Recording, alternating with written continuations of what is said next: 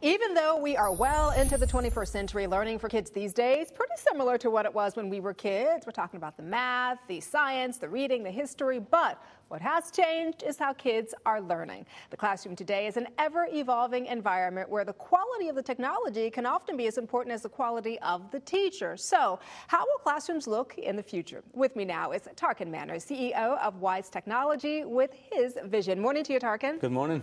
You know, it's no secret, every class pretty much has a computer or some form of technology in the classroom, but what's wrong with what most schools have now? So there are many problems with the computing infrastructures in schools. Number one, as you shared, students are sharing these computers because they're expensive. PCs are expensive.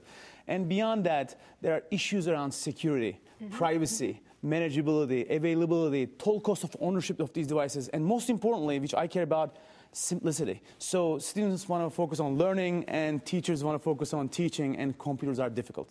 Now, you have a vision, though, for the classroom of tomorrow. Tell me what it is. So we want to simplify the computing. So we believe PCs are too difficult to deal with, both from a business perspective and simplicity perspective. So we have these devices, just want to show you in my palm, very small. This device basically replaces your big desktop computer. A typical desktop computer is heavy, 300 watts of electricity. These devices bring that wattage to below 10 watts. So they're simple, they're inexpensive, they're low cost. All right, so how does something like this work? So basically, this device, this simple device, connects to a PC that the teacher owns and connects all the students with these devices to that one PC in a classroom environment, or at a school environment to a main server, or in a school district environment to a data center.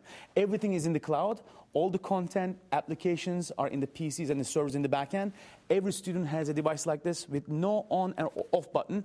Just they see is their content and applications. So basically, this is the computer for 25 students in the classroom, and really the teacher is the only one who has to have the main computer, and then this all plugs into the teacher's PC? You just got it. Absolutely amazing technology. How much does something like this cost? These start in retail $100. So when you think about $100, obviously when you compare with a PC, PCs go to $500 to $1,000, in some cases even more than that. When you add these things up in a school district with 1,000 students, add up a lot. These devices at $100 in big volume discount settings, it goes to down $50. But beyond that, a typical PC, 300 watts. It's an electricity hog, a power hog. These devices under 10 watts. So basically, the Ethernet cable powers these devices. So electricity savings are huge. Also, in addition to that, manageability, security, and privacy savings. And also, you don't have to have IT staff to manage these devices in a school setting. So teachers can focus on teaching, and students can focus on learning. Now, is something like this complicated? Is it something that teachers can learn very quickly, very easily? There is nothing to learn. Everything connects back to the Microsoft PCs that you have today. Nothing new. Everything that you need to do is to connect these devices to that PC or to the server in the back end if you're in a school district environment. Now, how important is it for classrooms to keep up with technology? Because obviously your passion for this, I mean, we can feel it. Why is this important to you? Why is it important to the classroom of the 21st century? So important. As you know, our life is going all digital. In every single asset of our lives, we are dealing with computers in some shape or form. In an airport, in our business, on the go, in shopping. So we want to make sure our students, our children, learning computing from the school on. And we prepare them for life and for business as they grow up.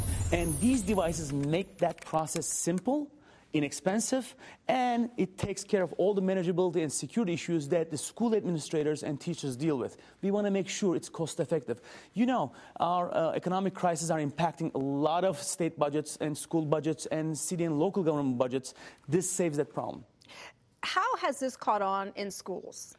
In a big way. Both in the U.S., in many school districts, they are going to these type of devices. Very low end, very inexpensive, secure and manageable. And beyond U.S., in many governments, in Africa, in Asia, in Europe, in Latin America, countries in tens of thousands are going with these devices for the entire K-12 and higher education environments. This is not only for K-12, also in colleges and universities, in higher education, we are seeing these devices now. You know, here's the other interesting thing. There are classrooms in this country that don't even have one computer because they can't afford it, or they may have one computer for 25 kids. Right. So with something like this, obviously, everybody is able to have a computer without the cost. It solves many problems. In addition to technology, that's the business reason. These are phenomenal devices because they are simplifying and bringing the cost down. bringing the cost down. That's the most important thing to a lot of schools these days. And also Correct. keeping up with the 21st Correct. century technology as well. Correct. So Tarkan, thank you so much for sharing it with us on the show today. Thank you. And to find out more about the amazing technologies offered by Wyze and how you can help your children become more tech savvy, simply visit the website wyze.com.